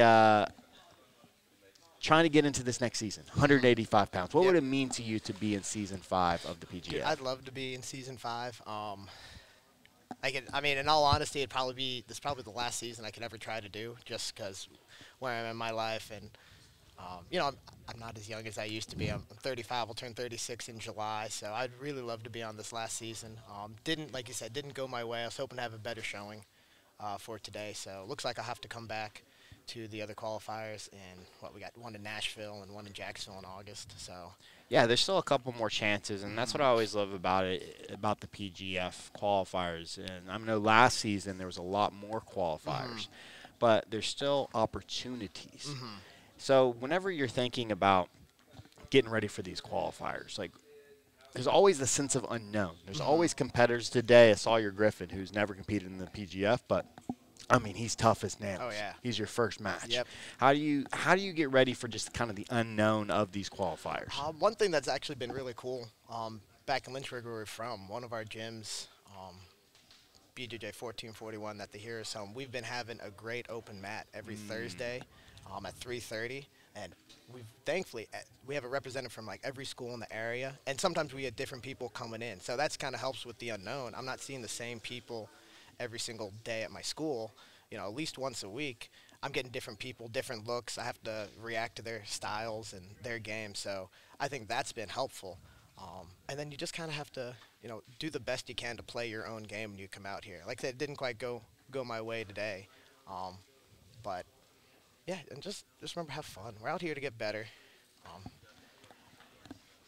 Yeah, I hear exactly what you're saying. And you have a 6-minute match with Cooper, right? And he's a tough old son of a gun. He is a very tough competitor. He's a guy I've seen in the Southeast competing for the past few years, and every single time he brings a pace about him and a toughness about him, and you have some really good attacks in there. What is like one takeaway from that match that you feel like you can get better from? Because I think sometimes, like, your master's Carson, he gets on your legs pretty quickly. There's not a lot to take away, but a match like that, those 6-minute grueling matches, I think can really propel somebody to that next level. So what's your takeaway from that Cooper match? I need to not stay on the bottom as much. I need to get better at getting up, getting on top, getting those attacks working. Sometimes I can get a little too comfortable, I think, in like half guard. So with that, I should have been better at trying to get up, get on top of them, and then just maybe probably should have tried to get to mount a little bit more, try some attacks from mount. I know sometimes with big leg lockers, that's maybe not the smartest thing, because they can elevate, but he didn't seem to be big into leg lock. So I think that probably should have been a better strategy of mine. Really get out of the top half and advance to mount. So I think strategy-wise, that's something I need to do a little bit better at. Well, Josh, it's always a pleasure having you around. You're a 2-time veteran in the PGF. You're a guy looking to try and make Season 5 of the PGF. You have any final thoughts before you get out of here? Man, like, if you're watching and you're anywhere near, Nashville or Jacksonville, you guys should be coming out and competing. There's tons of more 185ers out there than what we just saw today, what we saw at the previous qualifier. So, like, show up. This is a great experience. It's, going to put you out there. It's going to test you. And if you're looking to build a career in jiu-jitsu, I mean, it's going to be streamed live on YouTube. It's only growing. It's on Brandon's channel. I mean, you guys here at Decatur have been doing great, putting out content. So, man, show up. That's always my message. Show up. Just go for it. Well, Josh, it's a pleasure seeing you again, brother. Appreciate it, Matt. Thank you.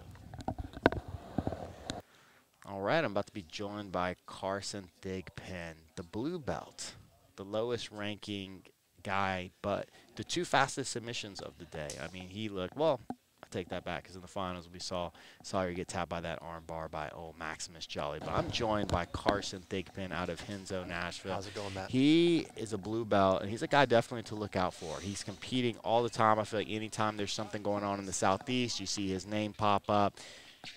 2-2 today, so mixed results. Yeah. 2 really nice leg lock entries, and then 2 matches, where you got beat pretty quickly. But at the same time, like, this is about making highlights and making a name for yourself. And as a blue belt, you're doing that because every time you compete, you're walking away with at least 1 highlight. Yeah. So talk about your day today. I'm okay with it. I felt a little pitiful from the back control and a little pitiful from Turtle. I think I let those guys get a little bit too much control on me, and I was just late on my escapes. I know in the first match against Maximus, I went for a silly toe hold, which got me brought right back into that back control, and then the strangle obviously came right in soon after. So I'm a little disappointed with the silly little mistakes and just being a little lackadaisical. But I'm trying to be nice to myself because I am still coming off of surgery. Like, I've only been full-time training active for like the last 2 months. I think I got cleared in March, towards the end of March. So yeah, grade 3 AC joint separation took me out last season. Labrum was torn as well, so had that all fixed up. Luckily, the recovery process went really well, so I'm back in there, back on the mats, back in these competitions. I'm going to be probably the most active competitor out of our gym again this year. Even I was probably the most competitive last year, or most active last year as well, even with the surgery. But yeah, game plan is get back on the mats, and then I'll see you guys in August in Nashville. I've also had a labrum tear. So anytime somebody talks about it, I know the recovery process on that. So I'm very, very happy to see you make your way back to the mats because you are a gym. Like, seriously, anytime there's a blue belt out there that's subbing guys the way that you're subbing them, I mean, our eyes are on you, you know. And it's just a matter of time before you break through. Now, leaving this qualifier here, what are you going to work on? You talked about the back escapes and back control, the turtle. But what's your big take? Like, what are you going to be working on at the gym? Those were the big 2. Mainly all of my training room sessions, I'm pretty much working on sweeping, getting on top, and a lot of wrestling, hand fighting, defensive wrestling, so that way I can get ready for the trials coming up, either West Coast or East Coast. I'm not sure which one I'll probably hop in. I'm probably going to wait till next year, hop in the West Coast ones, finish out this year, get as many competitions, as many reps with elite guys as I can, or at least high-level guys in the area, and then but yeah, I'm going to be working a lot of smash passing, a lot of our body lock stuff from Sean, a lot of wrestling, a lot of takedowns.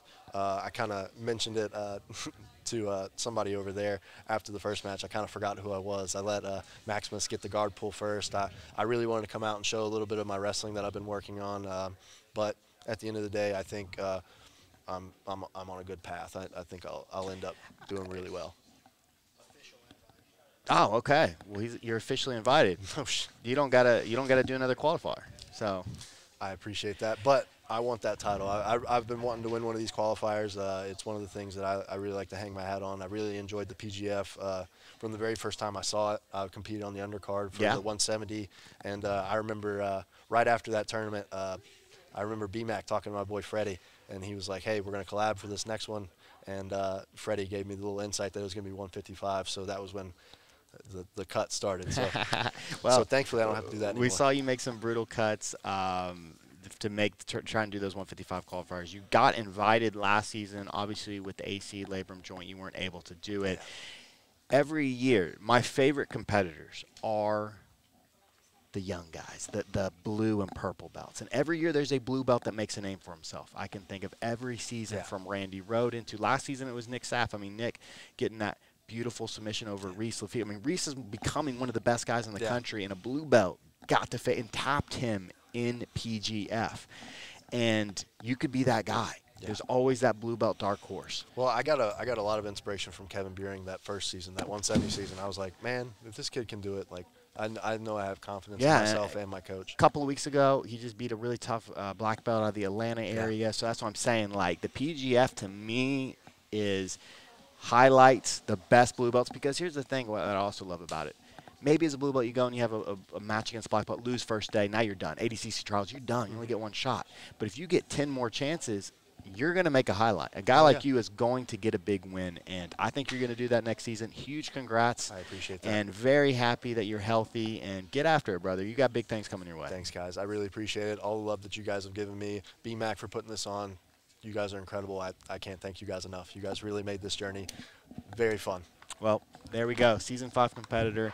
Thanks, guys.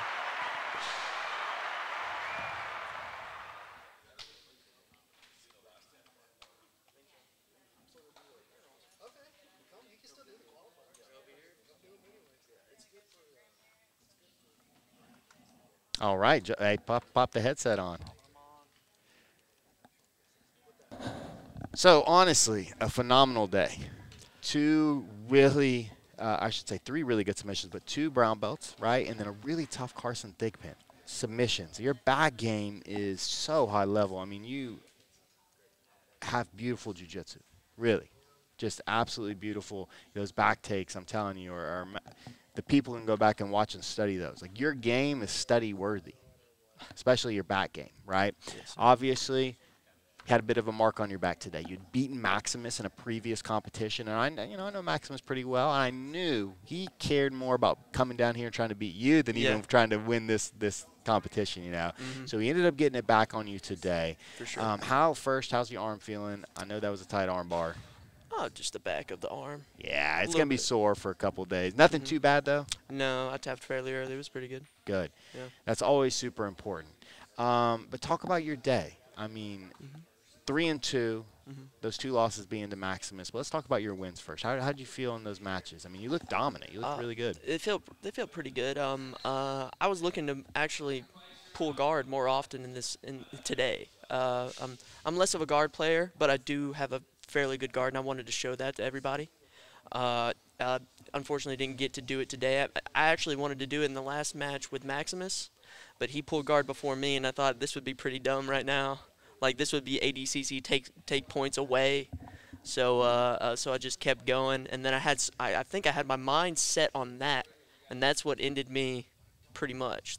I started thinking, and then that was when I got my head cut off. But my other matches were fairly good. A lot of people went for single legs or tried to wrestle with me, and they just didn't quite, they missed the mark. And whenever you miss the mark on me, I'm playing in the head game. I'm playing in the front headlock. I'll go for anything. I'll go for a Darce. I'll go for an anaconda. But I'm mostly going for that guillotine. It's one of my favorite things to be doing right now. Like, the guillotine is it's everything. I know, like, you get the hips underneath. People play into that game so easy because they think they have everything. They have the choking arm. Well, they have the choking arm for the moment. They don't have the choking arm for the next 5 minutes. So, and they definitely don't know how to get out of that. I feel a lot of people need to be working on that. Just like I need to be working on my leg game and my arm bar escapes. But yeah. I would say that the last, anytime you get beat in an 11 side, it's like you said. You went out there with the game plan to sit. He pulled, it messed this up. Yeah. I would almost take that one as like, that's more of a mental thing. That's not a jiu-jitsu thing, right? But the second match, or the first match where you got caught in the leg lock, I think that's a little bit more like, hey, there's some things you can work on from there. For sure. The finals, that's just a mental thing. The first match, it's more of that. There were some technical issues, especially like letting him get that deep scoop grip. But, I mean, Maximus is a beast, and you've beaten him before, and you've got to have confidence. Like, you know you can beat him, you know. You've already done it. Yeah. You lost the qualifier today, but at the same time you made a fantastic showing. And you're looking like a guy that's going to be a very good player in Season 5. I know you don't have an official invite or anything yet, but, I mean, you're a guy I want to see more of. I want to see you in Season 5 of the PGF because I know that you can beat really, really good dudes. Yeah, I definitely want to take this moment to. I want to run it back with Maximus. If we're on the same team, okay. I love Maximus. He's a great guy. Yeah. He's so cool. He is the rock troll in every way possible. But I definitely want to run it back with handsome Kevin. I met him at the last qualifier and didn't do quite good either. But I will definitely be working on him. I'm going to study some tape on him, and well, I have been. And definitely Handsome Kevin. I think he's a great guy, but I definitely want to make – I want to – you know, I'm not the most pretty person in the world, all right? But I want to do it for all the ugly people out there, you know? We're not all handsome. We're not all Kevin. Okay. But we can be Sawyer, you know what I mean? Okay, I hear you. For all the Sawyers out there, you want to take out the Kevins. For sure. I mean, I hear you. Well, Sawyer, again, phenomenal day today. Your jiu-jitsu looked incredible. I think you're going to be like if you get the PGF invite, you're going to be a star. People are going to really love watching you compete. And I think that's what's really important. You could go out there and win every single match, but if you're boring and nobody likes watching it, who cares? But you're the type of guy, win or lose, I want to watch. Thank you. So I'm a fan. Again, some of the best PGF performances I've seen. Thank you. Thank you. So, my man. There's Sawyer Griffin, finalist today. But I'm getting ready to be joined by the old rock troll here, one of my favorite guys in PGF history. A guy that I'm a big fan of. I'm a big fan of Maximus Jolly, and I'm being joined by him today. It seems like every time you're here, you're jumping on the mic because you're doing good. Pull that mic down a little bit. There you go. There you go. Yeah, that's what Brandon told me. Yeah. Well, I was just making sure. But look. Jeff, what did you think of that performance? I got to say, every time you're here, you're sitting next to me because you're doing so well. What is it about the PGF that brings out the best in you? I mean, honestly, you're a star. Well, that's what's been in my reach for opportunities, and I'm starting to step it up some. You know, I started from somewhere. Of course, I'm going to begin somewhere, and it starts with the gym. Steel, sharpen steel. No, I hear you. I mean, so talk about those guys up there you're training with, because every time we see you, you look a little sharper and sharper. What have you been working on a lot? If you want to divulge, you know, you might want to keep it secret because you're going to be in season 5. Are you going to try and bulk up a little bit? Because you were the smallest guy here today, but it didn't matter. Well, I think my training, use Calterra as an example. He's really small, and he'll beat anybody, you know. I hear you. And I just want to say, David Evers, time to get out of retirement, boy. Okay. I hear you. So David Evers, that's the match you want. Yeah, and he was the smallest guy. He won the whole thing, you know. I think my father told me he played a big role in my jiu-jitsu, you know. When I was 12, that's when I started. And if it weren't for him, I wouldn't have found my passion, you know, and purpose in life, you know. And it's become an addiction jiu-jitsu has, you know. It's very fun. So what is your purpose? Is it breaking people? It's submissions, and it's just fun, you know. It's satisfying. So when you hit a submission, like, what's that feeling like to you? Does it feel like, how do you think about jiu-jitsu? I think jiu-jitsu is, I just enjoy it. It can be a martial art, and it's for sports, you know, sports jiu-jitsu. And, I mean, it's growing, you know, not like it was before. Now it's broadcasted to everywhere on TV and MMA, and now more and more people are starting to get into it. I feel I got into it before the revolution, you know what I'm saying? I do. And that gave me an advantage. I have an edge because I know the old and the new, you know. Okay, I hear you. And to get back to what I was saying before with the how it feels to get a submission, just to simplify it feels good, you know, to get a submission. It's like a dopamine rush. I mean, I hear you, dude. You get a lot of those dopamine rushes whenever you're on the mat. But I got look at this. We have Hunter Colvin and Elijah Carlton. Like, those are the two best guys in PGF Just history. consider me a technical technician, a submission hunter. You're right underneath those guys. Like, with Carlton. Right underneath those guys. The they bad just guy? have a little bit more. But your record, like last season, your only loss was to Dane Leake, and that was an overtime loss. And it was razor thin. But you really brought it to him during that regulation of the match. I think 2 qualifiers, all submissions, just running through people. Like, you're really becoming a legend on these PGF mats. Yeah, it feels good. I'm the PGF champ for qualifier champ for Chattanooga. Yeah, and now Decatur. So here's the thing. And Decatur. How do I beat you? How does somebody beat you? Like, what are these guys going to have to do? Well, I could tell tell you one, and it still won't help. Okay. Okay? Put pressure, apply pressure. The mistake that, talk to me more about Sawyer. Yeah, so His mistakes, you know. Okay, so first match with Sawyer, right? Yeah. Really? He rushed, you know. I feel like he kind of rushed, and he's a solid grappler. I can say that and mean it because he has beat me before. Yes. At the Wetumpka Rumble by the River Invitational. What did that loss mean to you? Like when you lost to Sawyer, how long has that eaten at you? Oh, I got under your skin. I can feel it. No, I just think it's funny, dude. How Brandon came up to me and was all friendly about it. Oh yeah, the funny thing was, he got me with the choke. Not to make excuses, but I think I'm gonna have to make one. I came short notice, but if rather I'm not ready, I don't care. If I'm not ready for a tournament, I'm still gonna go. You know, to be honest, I wasn't really ready for this one. You know, I haven't doing the endurance training that I should, but my technique was up there. You know, and Sawyer was pushing the pace. You know.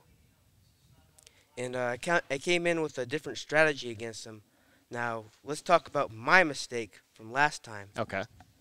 We're 2-1 now. Yeah.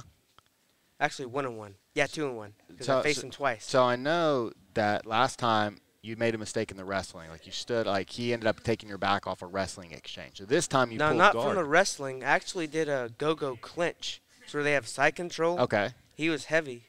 Instead of just first of all, he shouldn't muscle out of any bad position.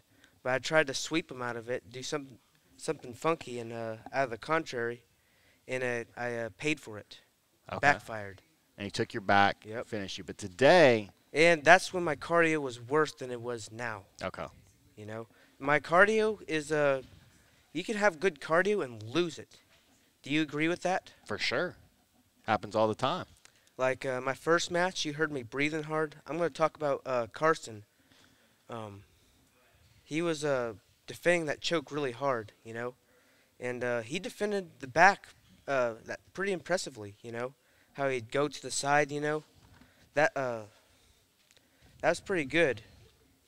Well, here's my last question for you, because we got to wrap this bad boy up. Real quick. Okay. Don't forget about your mothers. Tomorrow is Mother's Day. Okay. My Mother's Day gift was winning the Decatur Qualifier for Season 5 of PGF. Oh. I love you, Mom. Oh, Maximus, the old rock troll has a beautiful heart. Final message for your competitor. I'm also Maximus Prime. I was Maximus Prime before the rock troll. Okay, well, Maximus Prime here. Yes. All right. Don't forget. I won't. All right. Get out the paper and write Maximus Prime over and over again. All right. Now, wait. I'm rock trolling the season, all right? Yeah. Right now, I'm Maximus Prime. Okay. So I know I get to just make up the rules, all right? Okay. I mean, you're a legend in the PGF. So much as, you know, Madonna goes by Madonna, if you want to go by Maximus Prime, you're Maximus Prime until the season, then you're rock troll. But I just don't want to. I just can't wait to identify as something else. Okay. That's how. Last thing, all right? I just need a message for Season 5 competitors. Yeah, I was joking about that. Yeah, and I hear you. The Season 5 message for the competitors. Then we're cutting this thing. All right. What do you got to say to your competitors, Season 5? What I have to say to my competitors for Season 5? I guess there's so much to say. You're going to have to give me a few seconds, you know, because I take this seriously, you know. Okay.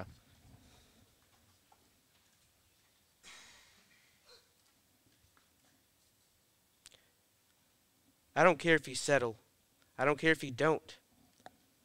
The results are going to be the same. Don't make the same mistakes that David Evers did. Hear about me, and then just hide behind a shadow. You got to come out of retirement, man. You can't be replaced, because that's what's going on right now. I'm your same size, and I'm going to be the honey badger that defeats the elephant. So. Okay. Well, there it is. We have the Decatur Qualifier wrapped up. Our champion, my man. I'm a huge fan of Maximus Jolly. You were incredible today. Thank you. That's it, guys.